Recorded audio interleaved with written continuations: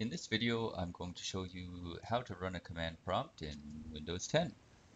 It's really easy. Just go to the Start button and right-click on it, and you'll get this list of very useful shortcuts to common system requirements. And two of them here are Command Prompt and Command Prompt Admin. If you need admin rights with your command prompt, go ahead and click on the Command Prompt Admin.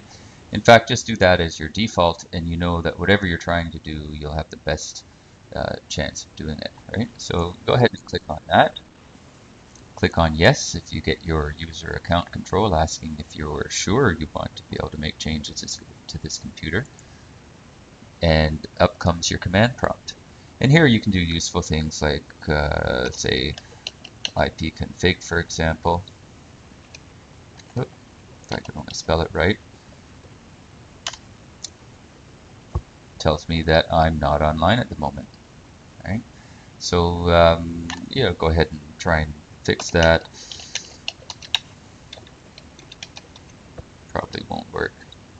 Nope, disconnected media. There you go. Now I have to go plug in my network cable. While I'm doing that, I hope you have a great day. Take care.